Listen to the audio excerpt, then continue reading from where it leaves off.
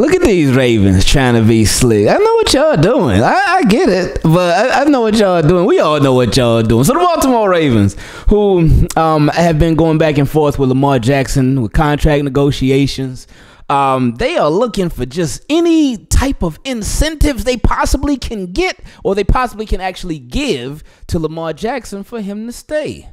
And an incentive would be a nice bonus reason why you should stay with us, why you should sign with us, and why you should remain with the Baltimore Ravens. And if we can't just do it with money, we're going to take it up a notch too. We're going to do it with respect. How can we show you, Lamar Jackson, that we really respect you, really respect your opinion, and really value it? Oh, well, he's going to have some input on our next offensive coordinator. He's going to have some input on that. And I say, oh, okay, nice step in the right direction. But no, they not done. They said, you know what? Let's bring in his family. Let's bring in his cousin. The Baltimore Ravens claim cornerback Trayvon Mullen, Lamar Jackson's cousin, off of waivers from the Cowboys, who, wow, what a game, right? The game, I was fine with how the game was going, but the way it ended just bothered me because I'm like, really? And we talked about it in the previous video. That's really how y'all wanted to end the game? Like a little 5-6 yard pass? Like, come on now. Like, throw a Hail Mary or something. Like, what are you doing? Anyway, talk about that another time. But Ravens claim Trayvon Mullen off of waivers from the Cowboys. He was a 2019 second-round pick from the Raiders. And now he's a Raven. Ravens, y'all not slick. Y'all not slick. I see it. I see what y'all doing. We all know what y'all doing. But, hey, whatever works, man, to keep Lamar Jackson, right? Whatever works. Also, the Ravens seemed like they were doing just a little bit of trolling, too. I mean, I can't necessarily call it trolling, but initially when I saw it, I was like, hold up, but then I realized this is after Hackett got fired. The Ravens, they will interview Broncos offensive coordinator Justin Alton for their offensive coordinator job, so it says.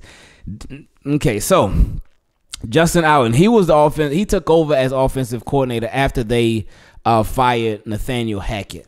So he wasn't the original offensive coordinator because we know with the Broncos and that offense, if we were looking to pluck somebody from that staff, I mean, even still, but if they looking to pluck somebody from that staff after how that offense was this year, yuck. But anyway, the Ravens will interview. I'm sorry, y'all.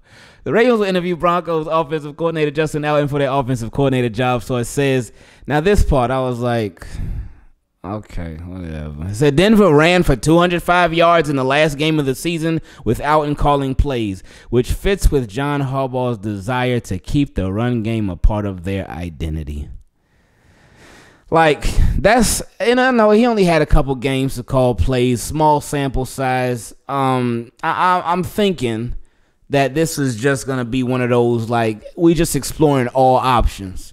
We trying to just do a wide spread of interviews and whatnot. We trying to cover everything, everybody from everywhere. Opportunity of a lifetime. You come be the offensive coordinator here with the Ravens. This is a chance of a lifetime. Take it or leave it, buddy. But we'll see who they hire, man. At least I do appreciate that the Ravens are doing their due diligence. This one I just, because again, he was on the staff. I know he didn't have the same role. He wasn't the offensive coordinator before, but I mean, hey, you never know. Some people just need a change of scenery, right?